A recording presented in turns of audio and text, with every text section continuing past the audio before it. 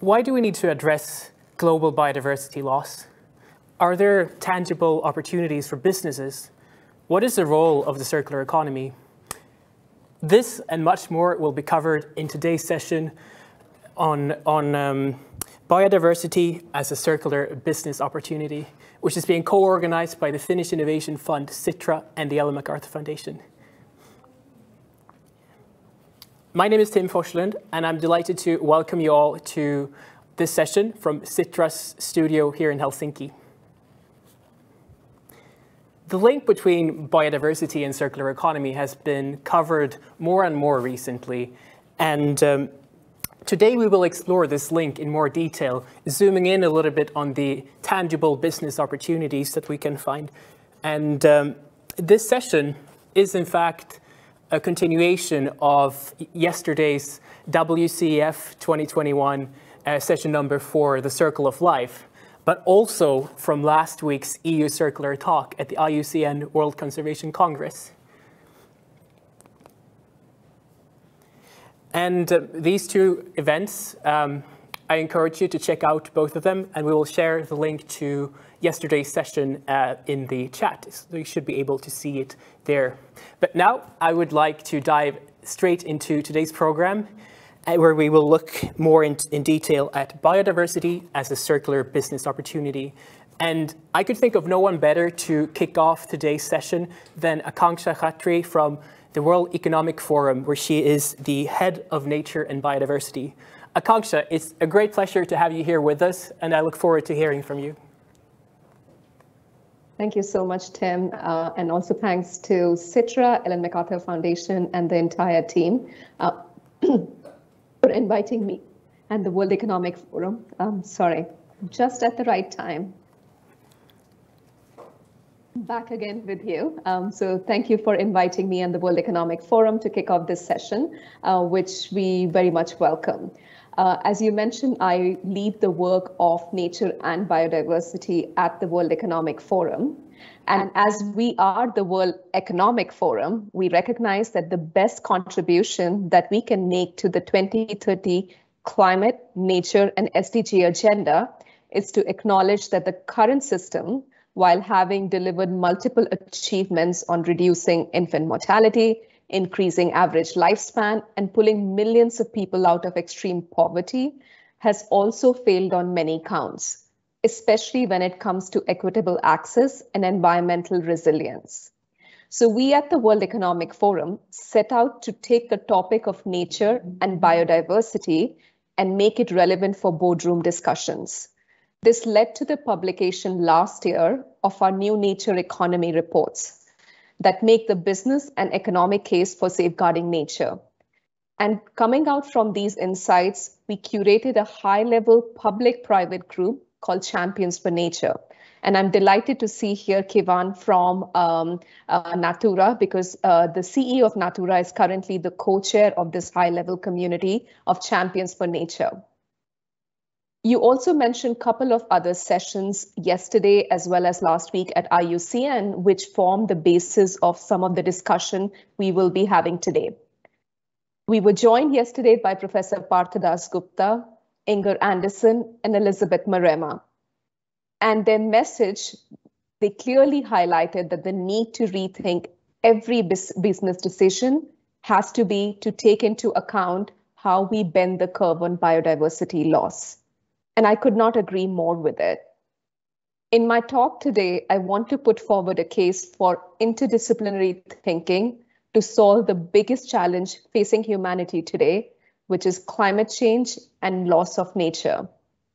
I also want to share my conviction that we need disruptive ideas to challenge status quo, and also put forward my optimism that the success of this disruptive approach can only be secured through collaboration. Collaboration across stakeholders, so business, governments, and civil society, and also across geographies, making sure that we get the voice of developing countries, indigenous people, and farmers first and foremost. So to do so, let me make 3 suggestions. First is that we need to make a transition towards a nature-positive economic model for the 21st century. Second is let's follow the trail of money. And third, that there can be no ecological justice without social justice. So what is it that I mean by a nature-positive economic model?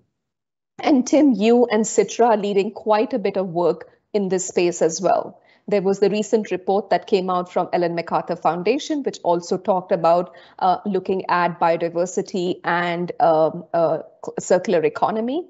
And essentially what it is trying to say is let's make sure that every economic activity does not deplete nature and its resources, but actually increases it, enhances it, and regenerates it.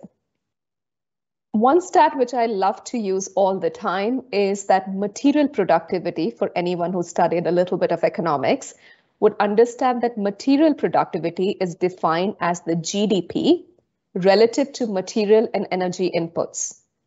And it was quite surprising for me that this material productivity has stagnated since the turn of the century, which means any increase in economic growth that we see today is equivalent to an increase in resource extraction. So amazing, we should take a really step back and understand when we call ourselves the knowledge economy, when we recognize the power of technology, why and how is it that our economic growth is tied directly to resource extraction and how much actually we exploit Mother Earth? The resource extraction has actually tripled over the past 20 years. And yet over 800 million people lack electricity in the world. 52% of agricultural production land is already degraded. So just let's look at it that most of the biggest socioeconomic systems which service our life, food, land, and agriculture,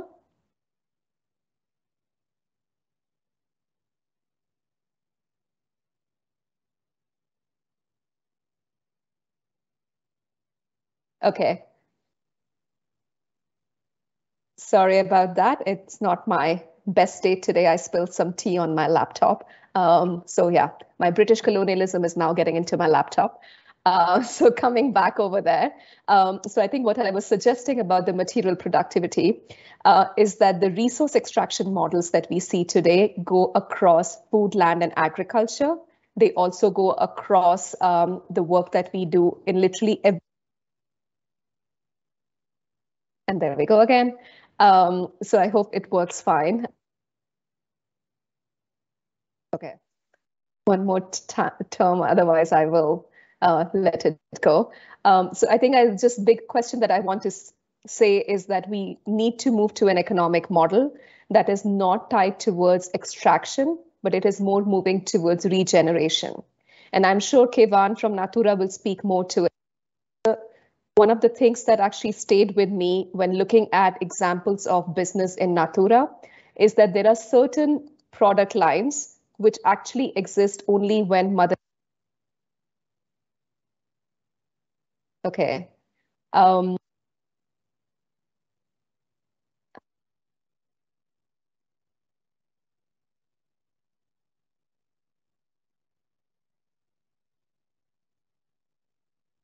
Okay, I'm truly sorry about this. Maybe if I could hand it back to the moderator, and then I will try to change my computer and come back on track.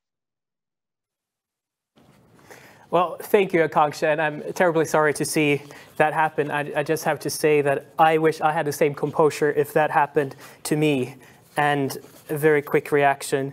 So I think we will continue the discussion and bring in our next two guests, and we'll comment a little bit on what Akanksha just said here to account for this. And I think here, just the last thing you ended with here, that we're going from an economic model that is less focused on extraction towards regeneration. I think that's a very nice way to take it over from here and start the new discussion, which you also highlighted, the new report from the Ellen MacArthur Foundation, as well as Citra's work. And from here, I would like to continue. And we have some fresh findings from both Sitra, where we're doing a report with Vivid Economics, as does the Ellen MacArthur Foundation that just published this report at the IUCN World Conservation Congress. So I'm delighted to introduce you to our two next speakers, Sukaina Gay from the Ellen MacArthur Foundation and Ashley Gores from Vivid Economics. And I would like to start with, I should also remind the viewers here, if you have any questions to Suki or Ashley, please write them in the chat. And I'll start with you, Suki. We just heard from Akanksha, and if you would like to both comment on what you just heard, if there are any thoughts that you would like to share, and also if you want to fill in on Bill and the message that she just said. Thanks, Tim. It's a pleasure to be here at the World Circular Economy Forum. And what I really liked about what Akanksha was really emphasizing is that we need to make the business and economic case to help safeguard nature and this need for transformative change, especially because more than 90% of global biodiversity loss is really caused by the extraction and processing of natural resources, which is a figure that comes from the International Resource Panel. So you can see the amount of our dependence on nature and the impact we have on nature. And so while conservation and restoration efforts are absolutely critical in our fight towards global biodiversity loss, what we also need to do on top of that is transformative change in our production and consumption systems that underpin our economy, and that is also impacting, obviously, biodiversity. A very nice way to frame this. And I understand that I think that the listeners are dying to hear about this study. So could you tell us a little bit, I mean, this is what you look at. Could you give a bit of background what your study actually looks at? So yeah, so we recently published a paper called The Nature Imperative and How the Circular Economy Can Help Tackle Biodiversity Loss. We really explore how the circular economy can help transform the economy to help achieve a nature positive future. So here, how can we rethink how we produce goods? How can we rethink how we grow our food so we can have this positive impact on biodiversity? So not degrading the environment, but regenerating the environment. And so here we have three key messages that we emphasize in the study that are based on the principles of the circular economy. So for those who are less familiar, I'll just go through each of them to explain the link between the circular economy and biodiversity. So the first principle of the circular economy is eliminate waste and pollution. And that can help reduce the threats to biodiversity. So here, if you look at plastic packaging, today we dump about 1 garbage truck of plastics into the ocean every minute. And if we don't take action, we will have more plastic than fish in our oceans by 2050. But what if we can rethink how we design our plastic packaging? What if we could design from the very start of the product, how can we make sure that plastic packaging never becomes waste in the first place? And so here you can think of things like dissolvable sachets that are either made of seaweed or edible cutlery or packaging, or thinking about products that do not need plastic packaging. These types of innovations allow us to eliminate waste and pollution and therefore reduce threats to biodiversity. The second principle of the circular economy is circulate products and materials. And this can help leave more room for biodiversity. And here an example is fashion. If we look at the future, it has been projected that the fashion industry will need around 35% more land for cotton cultivation, for the growing of fibers, but also for livestock. But what if we could rethink how we use our clothes? So think about business models that could potentially, for example, increase your utilization of your clothes. So if we could, for example, use our t-shirts, our cotton t-shirts twice as long, we would be able to halve the amount of land that is needed to grow that cotton and therefore make more land available for the preservation of wilderness. And so this is an example of the importance of circulating products, including the utilization of our assets, not just for fashion, but for electronics, for the built environment, and how this can help us make sure we don't encroach on more nature. And then the third principle of the circular economy is regenerate nature, which is, of course, an essential part in the discussion today. And if we look at food, which is one of the key drivers of biodiversity loss today, it has a significant impact on biodiversity, and especially the monocultures of today have a tendency of really having this extractive relationship with nature, where we extract nutrients, we release chemicals, we disturb soils and release CO2 into the atmosphere, and we strip local biodiversity. So the question here is, how can we rethink how we grow our food by employing practices that have regenerative outcomes and allow biodiversity to thrive? So practices that allow creating healthy soils that can capture carbon, that we make sure that the nutrients we extract, we also bring back into the soil, and just diversify the crops that we use, stimulate local biodiversity in the soil as well as above the ground. And so those are the three principles of the circular economy. And it's really all about transforming the economy to be regenerative by design. And in doing so, it has the potential to help address the 90% of biodiversity loss that is associated with how we use our goods and produce them, as well as how we grow our food. And so we explored that opportunity for 4 key sectors: for food, fashion, the plastic packaging sector, and the built environment. Thank you, Suki. I really like how you have built this around these 3 easy to understand principles. And I think, Ashley, you have some report that's kind of links to this as well. Could you, and I understand that there you're also trying to quantify the potential of the circular economy in tackling and reversing biodiversity loss. Could you firstly just tell us, why are you doing this? Thanks, Tim. Yeah, that's right. We're working on a report at the moment jointly with Sitra and ourselves at Vivid Economics. And I think the EMF report that Suki has described clearly sets out the conceptual case for how this circular economy could stem biodiversity loss, and also sets out some really nice practical examples of how this could be done. But our work then sort of takes this work to the next level, and it says, what would the first global assessment of an economic model that uses a range of circular economy options? How does this translate into actually stemming biodiversity loss? So by this, I mean, if we were to transform all the sectors that most impact biodiversity over the next 10 to 20 years, would we make a big dent in stemming biodiversity loss, or would we really just scratch the surface of this mammoth problem? Currently, the evidence just simply isn't out there, and this is a gap we're really trying to fill over the next few months.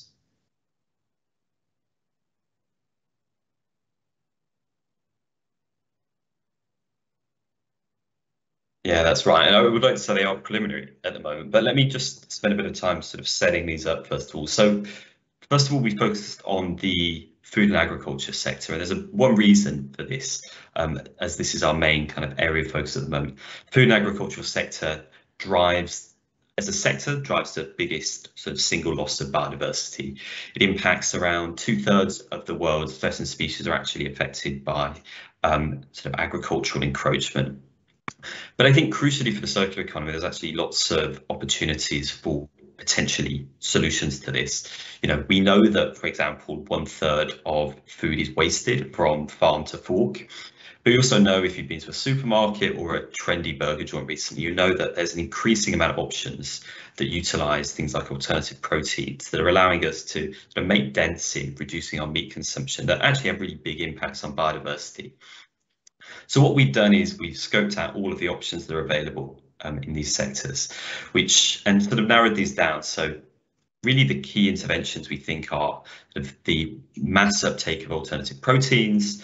Second is reducing waste and loss across the supply chain. And finally, I think as Suki mentioned there, kind of transforming our production model into something that utilizes regenerative agricultural techniques. And together we use these levers to create a scenario and vision of what we think a circular world in the agricultural sector could look like. And I should say this is all backed up by quite a comprehensive land use model called the MAGPIE model. Now, we do this quite a lot in climate change. Climate models are really, really good at doing this. And you know, if you're following the road to COP26, you know that in climate change we have a good idea of how to get to the future. In biodiversity, we kind of know less. So we're really trying to work quite hard now building up this evidence base to understand how businesses, governments, citizens can use circular economy approaches to stem biodiversity loss. Okay, so quickly on the findings. So we study how actions from now up until 2050 could work to stem biodiversity loss. And our findings, I think, are quite optimistic. If we were to be super ambitious and really transform the way we produce and consume food, we estimate that we could essentially stop the decline in biodiversity, and by 2050, get ourselves to levels of biodiversity that we saw about a decade ago. Now, this would take a lot of transformations and would take a lot of moving parts to sort of come together. But this really, I think, sets a high bar of ambition of what could be achieved if we were to exploit all these opportunities. I think what's really important is to consider these results in the context of what scientists sort of think needs to happen. And I think Akanksha mentioned the term of bending the curve on biodiversity loss. There was a seminal report a few years ago that sort of was a synthesis of what many scientists were saying we needed to get to by 2050. So we compared our results to what the scientists were saying and found out essentially if we were to transform our food sector into one that was circular, we'd get around a quarter of the way to stemming biodiversity loss in a way that is consistent with what the science is telling us. So what I think this is starting to tell us, and I will underscore that this is preliminary, as we expect these results to be ready sort of early next year, is that the circular economy is beginning and can play a much, much greater role in stemming biodiversity loss. Thanks a lot, Ashley. And as you say that, I would just like to remind the viewers to check out these findings, both these initial findings from Sitra and Vivid Economics, as well as the Nature Imperative report that Suki mentioned. So, and going back to you, Suki, I think you mentioned a few different business examples from plastic packaging. You mentioned the food and fashion examples as well.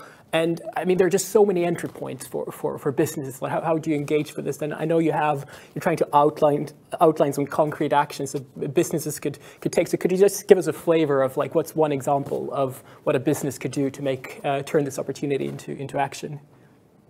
Yes, absolutely. So businesses have this great opportunity to really leverage the circular economy to help meet their biodiversity ambitions, and we're seeing that more and more companies are starting to see the value of biodiversity and also how they could leverage the circular economy to find solutions. So in the paper, we just wanted to highlight 3 key actions that businesses can take today on their journey as a way to get started. And the first one, of course, is to help, is to assess your impact and dependencies on nature and to set scientifically based targets. And having done that, the second action is then to really identify circular economy opportunities for your business that can help you meet those targets. And here in the paper, we just hint towards certain opportunity areas for these 4 sectors of food, fashion, plastic packaging, and the built environment. And then the third action is really collaboration, because if we're going to tackle this crisis, we need to work together to find these innovative solutions. So collaboration across sectors, within the supply chain, but also with other stakeholders from policymakers, NGOs, and universities, for example. Suki, and I encourage you all to check out the report on the Ellen MacArthur Foundation's website. Ashley, going back to you, you mentioned that these are, or you highlighted that these are preliminary findings. So that begs the question, what's next?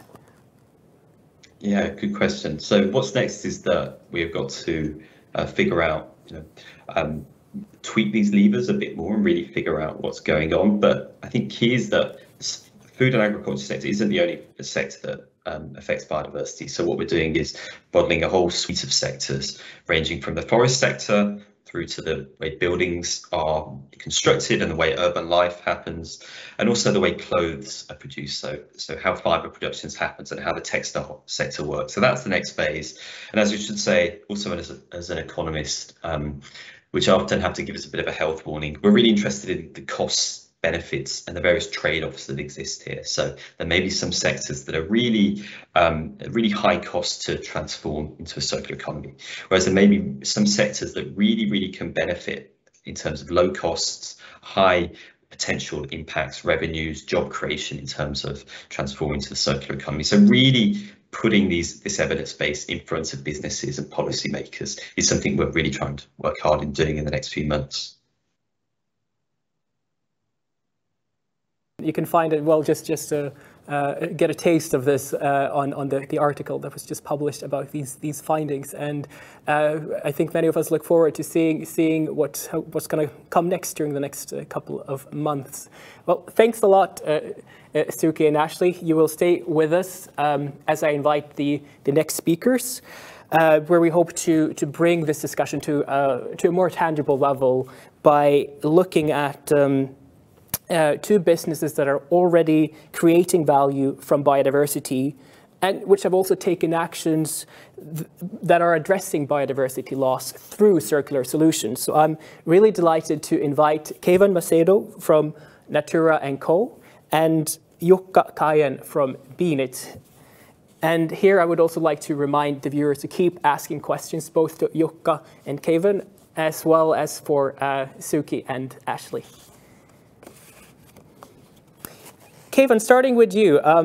We've just heard that companies, through regenerative practices, for instance, you can have positive impacts on biodiversity as well. And I was thinking here, could you tell us a little bit more about Natura & Co? What is it that you do? And also, if this holds true for your business, that you can have these positive impacts, and if so, how would you go about measuring this? Yeah, for sure. So first, thanks, Sitra, for the invitation. So let me share a little bit about the things that we are doing inside Natura & Co. So we certainly agree that companies can create positive impact for biodiversity and climate. We are a Brazilian company with strong foundations in the Amazon rainforest, which means that we have been acting in the regions for the last 20 years, trying to establish a model that we can guarantee a sustainable practice at the heart of what we do, and operating with more than 30 communities in the regions. So since 2007, our mother company, Natura Cosméticos, has been a carbon neutral company. And besides all the reductions effort, we have implemented insetting projects in our value chain. Nowadays, we are protecting over 2 million hectares of the forest, which is, just to give an idea, it's equivalent of half of the size of the Netherlands. And we have a goal to expand these to 3 million hectares by 2030. So we have built a business model which finds a way to create economic opportunities whilst addressing pressuring environmental and social challenges. With this model, we take into account not only profit, but importantly, people and our planet. Just to illustrate a little bit more, so using Natura's Ecos line that introduced the magic of Brazilian biodiversity to the world.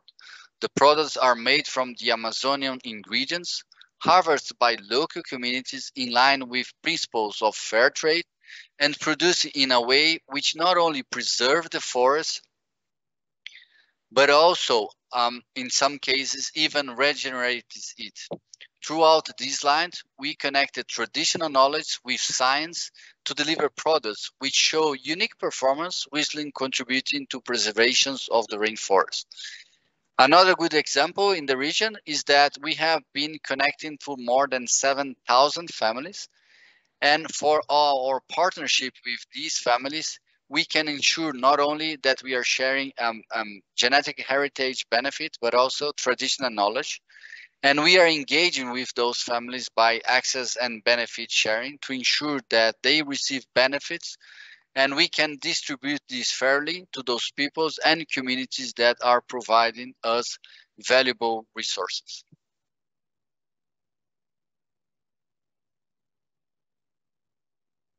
Context as well, this sharing of the benefits. Very interesting journey. I would now like to turn to Jukka Kajan from Beanit, who I think takes today's prize for the coolest background. But it's not only that's cool about Beanit, but I think also your journey in Finland is a really successful one in how you've taken alternative, plant-based proteins to, quite mainstream in Finland. And I think this shift, it brings about many positive impacts. I was just wondering if you could tell us a little bit about this journey, and for the benefit of our viewers, what makes it circular in the first place? Yeah, thanks, Tim. Thanks for having us here. It's our pleasure to join the session. So yeah, Beanit is making food of Finnish fava beans. We're a domestic market leader here in Finland. Just 5 years ago, we came up with the first products to the market, and since then, our mission has been to normalize plant-based eating here in Finland, but also take our products abroad and export our products. And yes, what makes our business circular? I guess if the definition of circular economy is to make more out of less resources, plant-based eating is definitely right in the core of that. I mean, it just makes common sense that when producing food first to human beings instead of first to feed, it's much more resource-wise. So in that sense, we are very in the core of circular economy. Well, thank you, Jukka. Going back to you, Keivan, I think I just asked you if you can have positive impacts on biodiversity, and I want to turn that question on its head and also ask, can biodiversity, well, could you tell us a little bit more if biodiversity can also have positive impacts for your business? Could you give us some examples of that in relation to your business? Yeah, for sure. As I mentioned before, we have been working with Amazonian communities for over 2 decades. So the idea that when we are doing this kind of work is that we are going to work hand in hand with the local communities, because we understand that there is this aspect that we cannot disassemble the environmental aspect with the social aspect. So we understand also that the local communities are the true guardians of the forest, and we need to learn and we need to empower them, especially women's leaders, to protect and preserve not only the rainforest, but also all this knowledge that they have been receiving from their ancestors. So one good example that I can share with you is regarding the ukuba tree. So ukuba tree is grown in the wetlands and banks and the streams of the Amazon rainforest. In response of the tree's over-exploitation, which put at the risk of extinction in the early 90s, Natura started buying the tree seeds such to place an economic value on the standing tree. So local communities receive 3 times more for half of the tree seeds annually from Natura than the previous received from the wood from the chopped down tree. So it means that simultaneously we found on a way to source ukuba butter in a sustainable sourcing that allows us to enrich our products with hydrating and restorative properties, whistling at the same time we also are contributed to the protections of the ukuba tree from extinction. Wow, thank you, Keivan. I think you answered my next question there in relation to circular economy. What could be more circular than helping us get more from what we already have? So great example. Thank you. And I would now like to go back to Jukka and ask you, we heard from Ashley earlier that food production really has some significant impacts on biodiversity, driving a lot of biodiversity loss. And for instance, in these recent results that Ashley shared, shifting to more plant-based proteins is one example of an important lever to halt biodiversity loss. And I was wondering if you could tell us a bit more about what it is that you do in relation to addressing biodiversity loss. And because, I mean, this is not only happening in Finland, but also it's a global phenomenon. Yeah, I think one of the biggest things that we as a food company can do in terms of addressing the loss of biodiversity is actually to make it to a business case. We need to understand that this is actually an essential and crucial part of making any business. and if you take biodiversity out of the business formula of any food company, there's absolutely nothing left. So there's a lot of that we need to do to get the farmers to work with us to address the biodiversity on the fields, both the biodiversity underground and above ground, and talk it as a business case, not something on top of the current what we do, and just cute pollinators, fiddling with them, but just talk about money. And if we are able to talk that the practices that we're able to, with what we are able to promote the biodiversity, enhances the growing conditions, which makes more yield and so on. I think that's one of the most important things that we can do as a food company: inspire and encourage to see this as a business case. Well, you say I have to follow up on this, Jukka, when you say inspiring and encouraging solutions. I think in part, if that's been done in Finland, do you think this same practice can be scaled globally? Are we looking at the same types of solutions in Finland, or could this be used in globally? Yeah, I think Finland is a very special country, but not that special. Of course, the practices are scalable and can be taken to other countries. And the practices are not, that super scientific rocket science. Fairly simple things that we can do as on the fields with the farmers. So definitely these are truly scalable things. Well, thank you, Jukka, and thank you, Kevin. Thank you both of you for sharing your stories about your very interesting companies. I would like you to stay on, and I would also like to invite back our two previous speakers, Ashley and Suki, to the screen. And as we do that, I would also encourage the speakers to keep asking questions, especially to our last two speakers that haven't had as much time here on the screen. But going back to our two previous speakers, I would like to start with Ashley. We got a question here from the viewers in terms of the impact of regenerative agriculture and the impact that this has on biodiversity. How can that be measured? Because I know you have some recent findings that look a little bit at this. Could you please tell us a little bit more about this?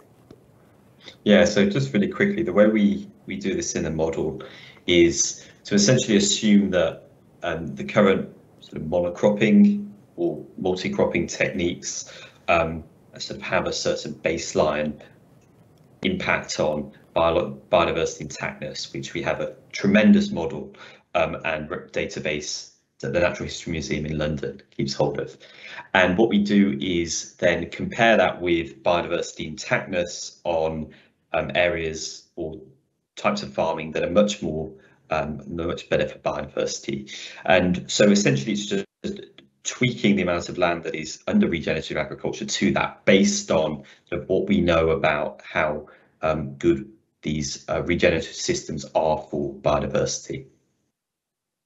Well, thank you, Ashley, and we'll stay on the topic of agriculture as we get a more specific question on beans, faba beans. How are they grown? I think maybe, just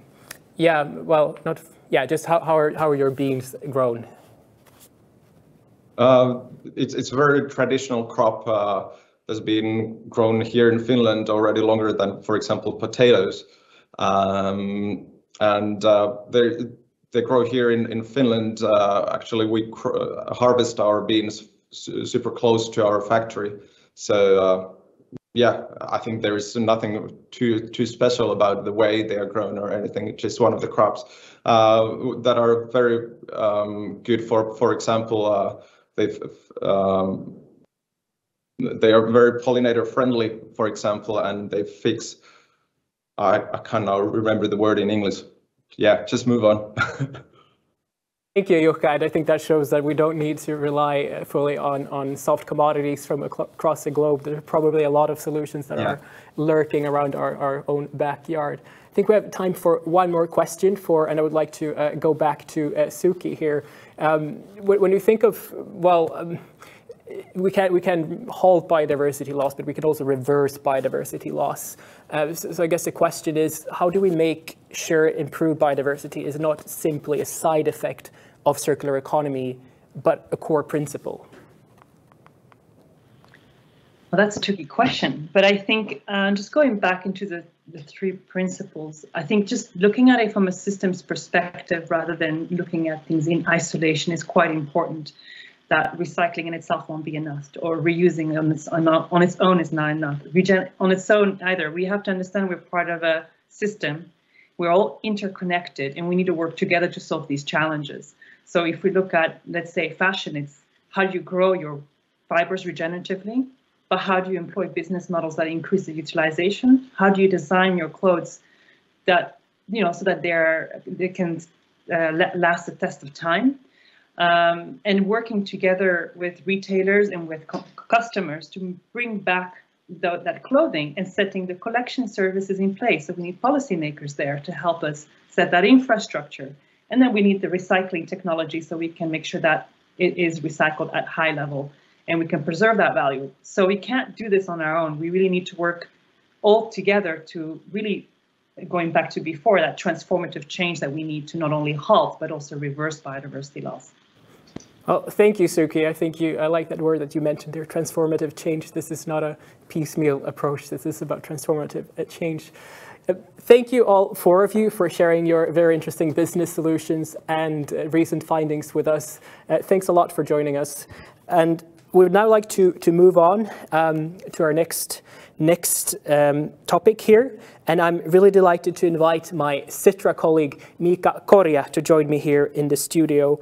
And he will host a panel that will tell us a little bit more about what's actually needed to embed circularity in a more nature-based economy, including some concrete tools and enablers as well. So I'm really delighted to have you here with me, Mika.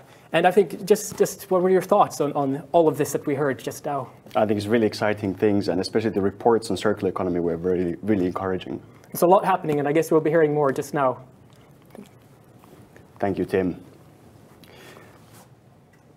I'm really keen to get the next discussion started. In this panel, we will be looking at the opportunities of biodiversity. We aim to cover the nexus of finance, measurements, and consistent tools, as they are crucial in realizing the potential that circular economy provides for biodiversity. Why exactly are we talking about finance, measurements, and tools? The financial risks caused by climate change and biodiversity loss could be catastrophic. And as we heard in the earlier panel, the business opportunities of biodiversity are thus far poorly understood. To evaluate these risks and opportunities of biodiversity, the businesses and investors are quickly realizing that broad corporate responsibility pledges are no longer sufficient. Concrete and measurable targets are needed. Measurements and tools are key for understanding climate and biodiversity loss risks and opportunities that lie in natural capital. But also, we cannot solve climate change and biodiversity loss without the help of private capital, as public resources are simply not enough. To address these topics, I'm excited to introduce our distinguished panelists next. Dr. Christopher Kamminker is the head of Sustainable Investment Research and Strategy at Lombard Investment Managers. Jess McGlynn is the Corporate Engagement Lead at Science Based Targets Network. And Marijn Dols is the Global Director of Open Innovation and Circular Economy for Food at Danone. Thank you for joining us today. Let's start with you, Christopher, first. At Lombard, you've seized the opportunity of investing in natural capital, and you have a fund which contains roughly 50 companies and many circular solutions, and it has grown from $400 million to nearly $1 billion in assets under management. Could you tell us a little bit more about this strategy, and how do you select these companies? Sure, thank you very much. That was really fascinating so far. You've actually heard quite a lot of what I'm going to say already at a higher level. I'll just give you a few examples here.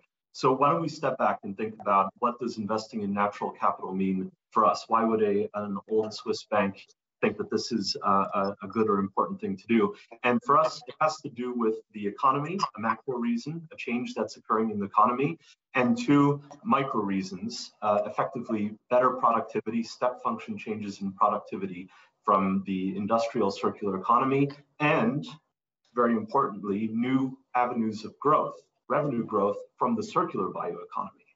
So effectively, we've found over 650 companies that are really making money hand over fist in either harnessing nature for new avenues for growth or preserving nature through more circular business models, through the sharing economy, or through moving towards the zero waste economy.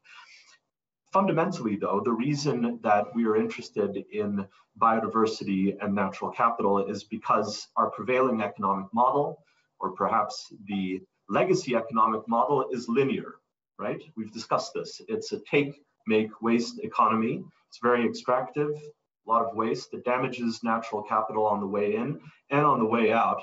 And the reality is it's unsustainable. It's transgressing the planetary boundaries. It's creating climate change. It's creating biodiversity loss.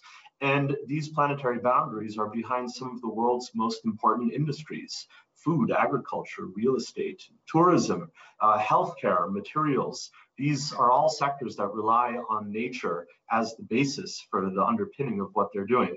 That's why there's that statistic that half of the world economy relies on nature.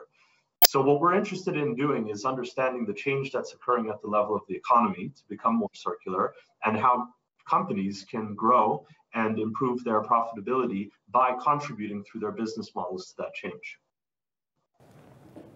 Thank you so much, Christopher, for those remarks.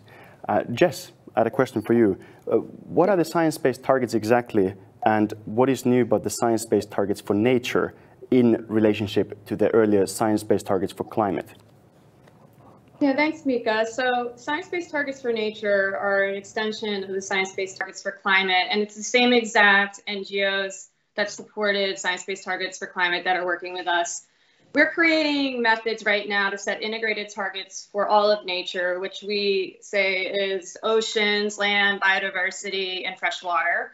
And the methods will allow a company or a city to set targets that provide co-benefits across nature, but also for climate.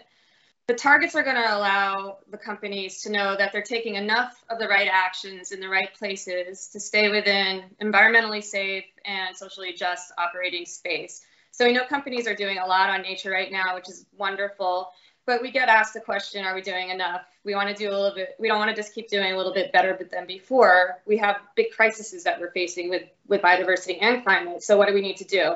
So our methods will help answer that. Our initial guidance is already out on the website if anyone's interested, and we'll be releasing our very first methods at the end of the year. They'll be freshwater methods, and we encourage everyone to take a look at those. All of our methods will be complete at the end of 2022, and at that time, a company or city will actually be able to set a target with us that we can validate and say, yep, this is good. Thank you so much, and we look really forward to seeing those freshwater methods that will be published in due course. Marijn, the food sector is one of the biggest drivers for biodiversity loss. How do you, as a major food producer, aim to create positive impact for biodiversity, and how do you see your role in this? And sort of, what are the challenges and opportunities that lie ahead? Thanks, Mika. Thanks for the question. Yeah, the food and ag sector are indeed part of the issue. The race for infinite growth in the finite world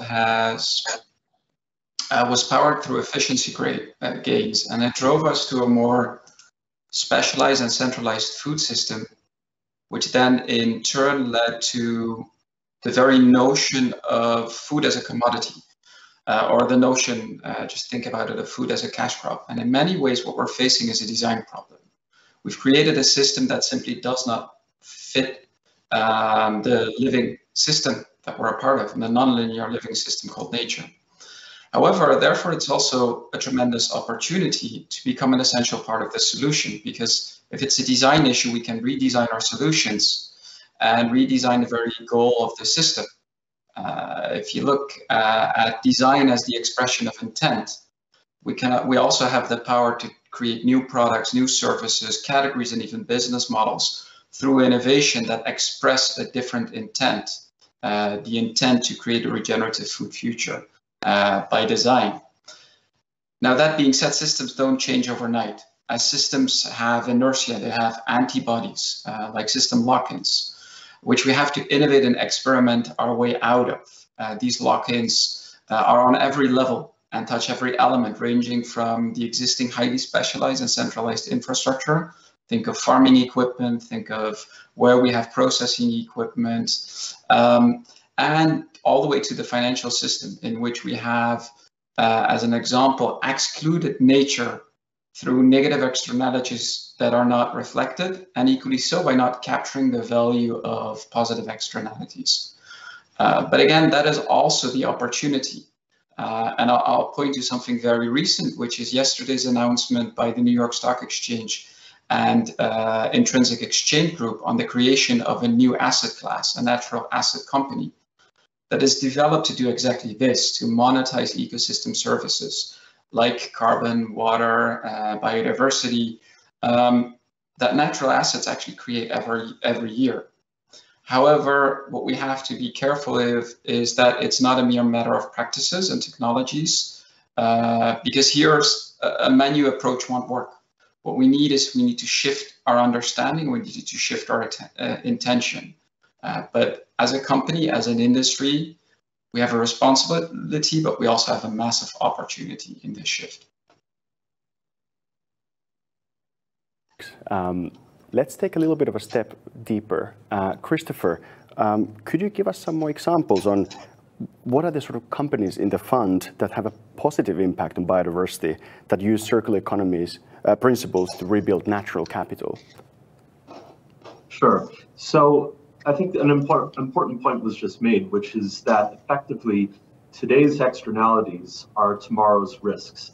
We think a lot of this is not priced in yet. Most of it is not priced into markets, but it will become priced in our view. This is a genuine investment conviction for us that policy, regulation, market forces, just the circular option becoming the cheaper one, consumer preferences, and investor capital reallocation are going to shift us to a much leaner, more circular and cleaner economy.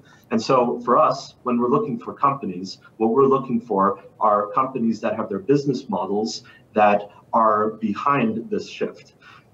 Finding companies that have business models that are inherently protective of biodiversity or work to restore biodiversity is possible. But what we found is that there is a larger universe of companies who are removing the pressure from this linear take, make, waste economy on biodiversity and on natural capital. So in the water space, I mean, our water system globally is terribly inefficient, very wasteful, and results in toxicity flooding into the natural environment, right? Company, for instance, in our investment universe called Advanced Drainage Systems is fixing that problem through much better water management systems and pipes that are used from recycled material that protect biodiversity from having toxic water waste flow into oceans and rivers and so on, and damage biodiversity. So this is effectively a way to make our economy more resilient and protect natural capital.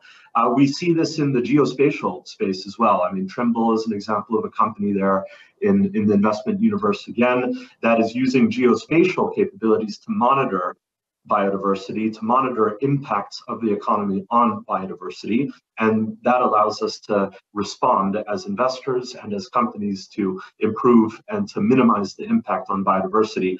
And then finally, you see a whole generation of companies that are using nature, are harnessing nature, are figuring out that nature has had this 2 billion year head start on us to create the most efficient and effective way to do things. And now we have technology, synthetic biology and CRISPR and all sorts of other technological capabilities to figure out how to unlock those secrets. And we see so much activity in that space. And it is in the biodiversity space all the way down to the microbial levels. Companies like Christian Hansen that are manipulating enzymes to preserve the shelf life of food, which minimizes food waste and so on and so forth. Thank you, Christopher, and we'll get back to resilience in a bit. But just to touch on the technical questions and technical criteria, Jess, I had a question. How do you ensure scientific robustness with the targets that you are working with?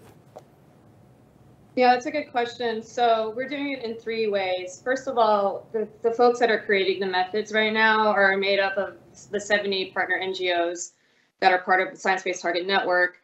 And they have a lot of technical expertise on biodiversity and nature and the science around that. So that's the first way. The second way is that we're partnered with the Earth Commission, which is a group of scientists led by Johan Rockström and Joita Gupta. And they're putting some of the science into the science-based target. So for example, we need to understand ecological thresholds within biomes and ecoregions in order to set targets. They're creating that right now. And so that will help us with the robustness of the methods. And then finally, we've got a very robust public consultation process that we'll be using. So we're not going to go straight to methods release. We're going to do several beta versions, send it out to experts, and then send it out publicly so everything's transparent. And we get feedback from a wide variety of people to make sure that everything we're doing is robust and scientifically makes sense. Thanks for that answer. And Marijn, if you were to comment and sort of build on that, Danone has piloted the science-based targets for nature goals, and you're also a front runner with supporting circular economy for packaging. What role does circular economy play in achieving your biodiversity goals? Yeah, I mean, we've been working closely with many partners because none of us can tackle the challenge or if you will, the opportunity alone. So we've worked with WWF, we've worked with, and we were at the inception of the One Planet Businesses for Biodiversity, OP2B, which is a coalition of businesses that believe that we can use the power of business to restore biodiversity. And from the very early days, we've been working with the Ellen MacArthur Foundation, where we've been driving both the new plastics economy, but also actually the circular economy for food. From the very first report onwards to the report that is going to come out in a few days that actually talks about designing for a circular economy to the point I made just now. As I mentioned to your previous question, we require a shift in understanding and intention. Now, I would define the circular economy as a CE scholar as an alternative economic model.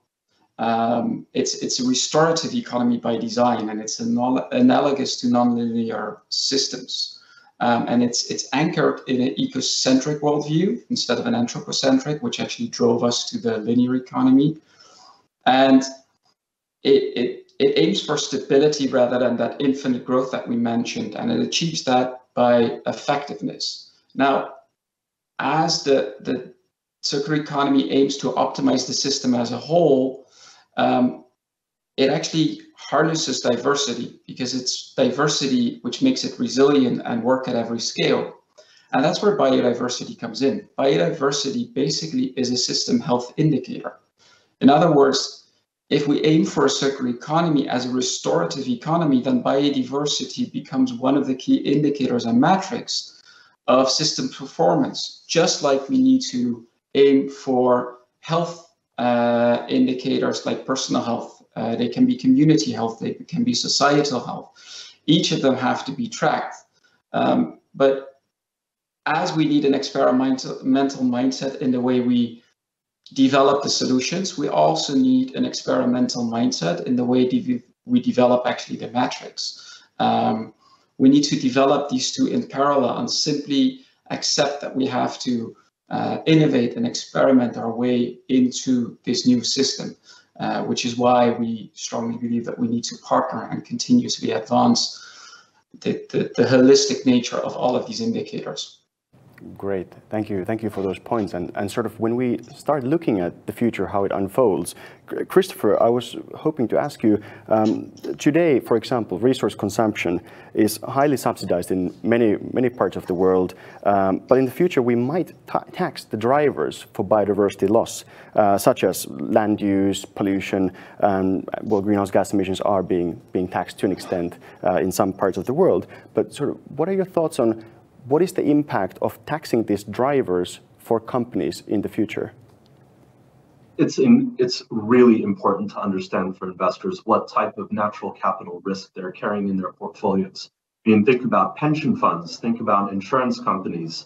These are the types of financial asset owners that are owning stocks and bonds, which may be carrying massive amounts of stranded asset risk related to natural capital. So you need to be able to spot that, find out where it is, who's carrying that, and then do something about it, de-risk it, hedge it, divest from it, engage with the company and make them aware of it. Use the power of stewardship and voting as an active voter, as an active owner or a bondholder to get the company to do something about these unpriced externalities. I mean, just go back to some of the points that have come up earlier today. Natural capital has effectively infinite value, but it doesn't necessarily have a price on it today, whether it's water or the pollination services that bees are responsible. I mean, we've heard this before, bees don't send invoices, right? They provide $600 billion worth of value to the global economy per year through pollination, but they don't charge for that. They really should. That if we lose pollinators, and 70% of insects have been lost in Europe over the last 30 years, that could undermine the food system. If we lose biodiversity, that could undermine the source of drug discovery in the pharmaceutical industry. Biodiversity, we see it as protecting the economy, as diversification protects a portfolio. So you need to find that. That's why we think the science-based targets initiatives for nature are really important. We think geospatial analysis is potentially transformative here, to look down from space to see who is damaging natural capital, and then to do something about it. And the TNFD. We need disclosures, and we need harmonized disclosures so that investors can price that risk. Thank you, Christopher, for those remarks. And to the listeners to whom the TNFD framework might be new, it stands for Task Force for Nature-Related Financial Disclosures, effectively trying to think about nature-related financial risks the same way as for climate risks. There already exists some methodology. Thank you, Christopher. And Jess, just to kind of do a bit more interlink with you as different speakers, finance is a key enabling condition in the transition, but how do you see the role that finance can play for science-based targets specifically? Yeah, so we see the role in two different ways. One is we see the finance sector having to invest in the big transformations we're going to need to have a nature-positive future. That is fundamental. And I guess part of that is also divesting from things that do destroy our chance of a nature-positive future. And then the second area, which I think is more near-term important, is to send a signal that's very strong to companies all over the world that they're going to be required to take action on their material impacts on nature. So right now there's a very weak signal, and there's a few niche finance institutions that care and are making a lot of promotion about this, which is awesome, but we need a lot more. And I talk to companies every day all over the world, and some of them are second movers. I don't call them laggards, I call them second movers. And they're like, we can't make a business case to our leadership, even though we want to, until the investor says it's going to be important. So we really need to see a cohesive, harmonized signal from the FIs. And to that end, we are working with several FIs now to make sure that what we're producing in terms of metrics and asks as companies is very much aligned with what they're asking for too. So TNFD is one of the prime examples. We're observers on their task force. They're part of our working group for finance. And so really what it comes down to is we have to send a very harmonized signal with a lot of FIs to get companies to have the business case they actually need to take the big actions they're going to have to take. Thanks for those remarks, and I'm sure they were well listened to. And Marijn, if I may ask you on that note, how do you see the role of investors with facilitating your work to pursue circular economy principles? What do you think, based on also what panelists said earlier? Yeah, I think the role of investors ultimately is going to be key. To the point that was made just before, we need to finance the transition. We cannot finance that transition on our own. We will need the financial community to work with us. We have been piloting, for instance, in 2018, we launched 300 million of social bonds. In the same year, we launched 2 million of ESG-type loans. And last year, actually it was 2019, we launched for the first time a carbon-adjusted EPS. And then on the other end side, what we saw recently, which I think is a very positive sign, is that when we asked for a vote to change our status into what we call in French, entreprise à mission. For Americans, it's not completely the same, but similar to a public benefit company. So basically anchoring our social and ecological mission into our foundational documents.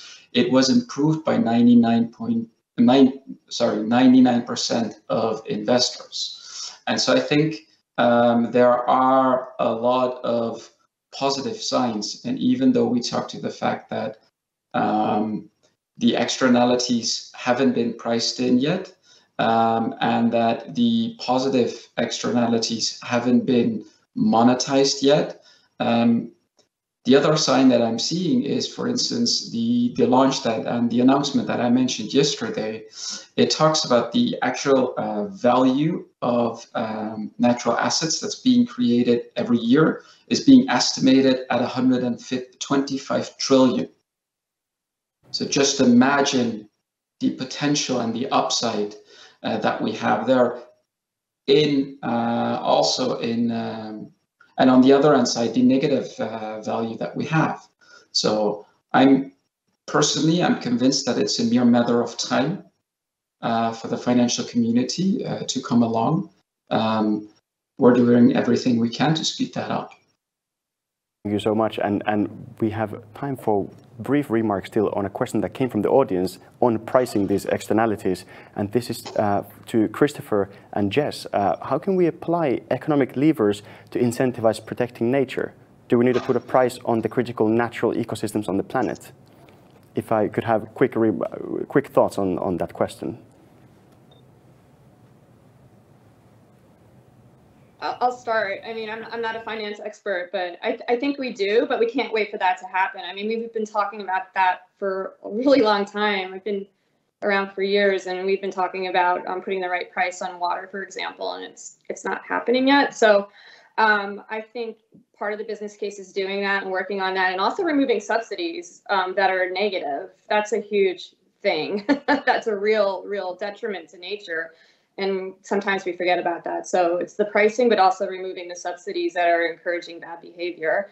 But again, I'll just go back to my original thing. It's also sending a signal, a true signal, a strong signal that's harmonized across all investors that this is important for the companies in their portfolio to pay attention and take real action. That will also help in the near term while we're working on this pricing issue. And Christopher, what are your quick thoughts? No, we have time for quick remarks. Yeah, I would underscore many of those points. I mean, there's a long list of policy interventions that are textbook, whether it's payments for ecosystem services or debt for nature swaps or even biodiversity offsets, prices on water, prices on pollution, taxes on plastic, and so on and so forth. There's a very long list of these things. The OECD publishes on them regularly, and countries are putting them into place. I mean, we've seen a huge and exponential increase in regulations related to natural capital. That will continue to increase exponentially. And, most folks are not all that good with exponentials. They're hard to understand. We live in a linear economy. Cell division is exponential, but you need a microscope to see that. Exponential change can really overtake people's, vested interests and their current understanding of a matter, and also markets. So we think that, quite a lot of this is going to get priced in, and probably sooner, faster, more aggressively than people expect. But put all that to the side, innovation is super important here. And, our strategy invests in small to mid-cap companies. These are companies that are just looking to disrupt these hugely inefficient economic sectors. And they're going to do it through technology and through research and development and demonstration and better value and step function changes in productivity from additive manufacturing and synthetic biology. So that's what we are focusing on, those innovative companies that are going to use the latest access to technology to ride the wave of innovation and regulation. For those powerful last words, and thank you to our distinguished panelists for these remarks.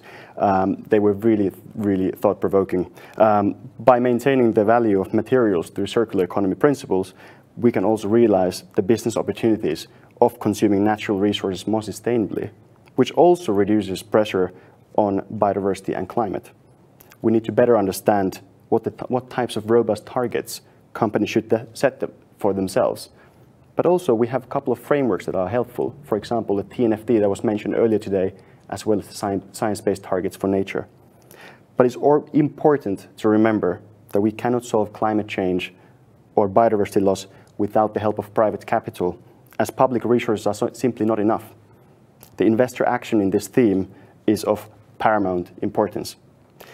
Thank you to the audience, thank you to the panelists, and I will now hand over to my colleague Tim.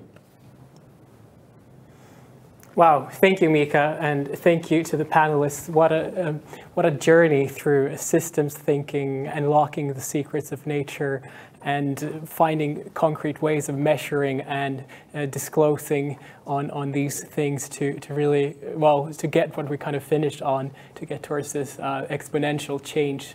So I don't know what's left to say, but I think we can think of something here actually. And I'm really delighted to invite my Sitra colleague and youth delegate for climate and biodiversity at the Finnish Youth Council, Emma Sairanen. It's really good to have you here in the studio. And what are your thoughts after listening to this session? Yeah, thanks, Tim, for inviting me. And I took many interesting notes, but maybe to highlight 3 messages that stood out to me. I really found it interesting how Marang pointed out that the current failure is a design problem, so we can design ourselves out. And when we think about like art and innovation, we often say that boundaries build creativity. So I'm really looking forward how this finite system of our planet can work as a source of creativity for us. And when we create these innovations, I really find it so important what nature-based solutions are doing. So they are giving us concrete, or businesses, concrete ways to see what is actually enough, which is extremely important. And maybe a final message from Kevin. I really appreciate the work they are doing with the local communities, and this is also an important youth message that we should combine the old and ancient knowledge with the new knowledge to create something beautiful. So really appreciate your work, Kevin. Well, thanks, Emma. And I think this that already captures a lot of how I felt as well. And I wanted to ask and pick up on something that Suki said, that we need to move towards transformative change. Like all these different actions are very important, but we need to change the system.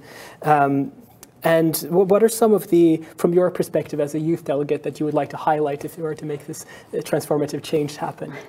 Yeah, thanks for the question. For me, I would say that at the really core of transformative change, we should change our beliefs, our norms, and our values, because these beliefs, norms, and values, they manifest in our everyday life through everyday actions. They define how we interact with other people. And of course, we also bring them every day with us to our workplaces in businesses and finance sector, for example. So really starting there, and maybe some concrete thoughts from the youth perspective of what needs to change on the thought level. We, youth, we are calling for less individualism, less ego, less competition, and we are calling for more compassion, solidarity, and love. And especially extending the solidarity we feel beyond our immediate family and friends to people on the other side of the planet and to the rest of the living world, like Indigenous peoples have really well set out during this forum. Well, thanks, Emma. I think that resonates with me and the circular economy thinking as well, which is not a competition, but more a team sport. But I wanted to ask you one last question, because I know you participated in the UN biodiversity negotiations representing youth. And yesterday we heard some very interesting remarks from Elizabeth Mrema from the Convention on Biological Diversity. And she mentioned, for instance, the role of circular economy and that we need to embed the impacts and dependencies on nature across our economy in finance, businesses, and in policy. Is there anything there that you would like to add to what you said? Yeah, that is so important. And actually in the new targets, there will be a specific target for businesses, which is extremely important. But maybe what my final message here would be that global leaders have already twice set global targets for nature, and both times global leaders have failed. And now we're in the process of setting new global targets to actually reverse biodiversity loss by 2030. And this time, meeting these targets is a must. Failing is no longer an option. And to get to the point where we actually meet these targets, government action, I don't believe government action is enough. We need everyone on board with this joint agenda of protecting and regenerating our life support system. So I would like to call on everyone listening in today that next April, when these global targets for nature are adopted at COP15, be there, listen in to the process, and make these global targets into actions of your own. Because together we can, and together we must meet the global targets for nature. Thank you so much, Emma, and I hope the viewers take this message to heart.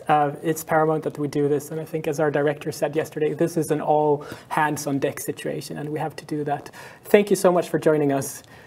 And I think everything has probably been said at this point, but I will try and wrap up really quickly and say that, well, I think hopefully you will feel at this point that if you didn't feel it before, that turning the tide on biodiversity loss is paramount, like we just heard. And as Akanksha started with, we need to move from an extractive economy towards a regenerative one, and we need transformative change.